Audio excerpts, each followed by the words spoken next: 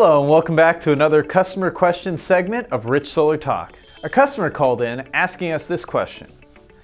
Hey, my panels are not charging my battery with the solar charge controller. What gives? This issue can be caused by one of two things.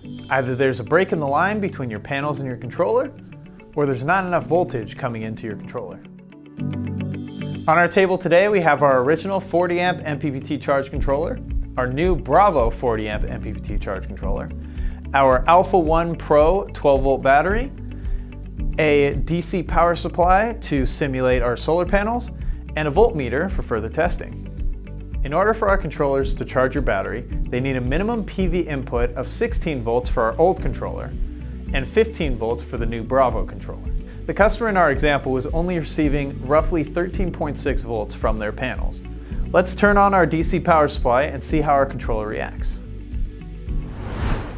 As you can see on our new BRAVO controller, there's a blinking green light showing that the panels are connected. However, there is a warning icon also showing that there's not enough voltage coming into the panels. So let's go to our DC charger and increase the voltage beyond 15 volts.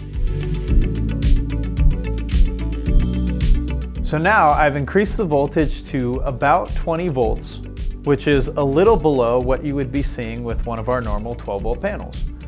And as you can see, there's a solid green light for the solar panel, a solid blue light for the battery, showing that the battery is charging, and both the solar panel icon and warning icon are gone from the main screen. On our older 40 amp controller, it shows the same whether there's no voltage coming in or little voltage coming in. So in order to check this, you'll need a voltmeter or multimeter, and you'll check directly at the PV terminals on the controller. If the voltage shows less than what you're receiving from your solar panels, it means there's a break in the line.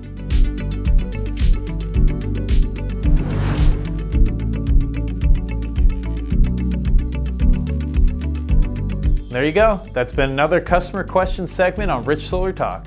If you have any questions about our products, don't hesitate to email us or give us a call, and have a solar day.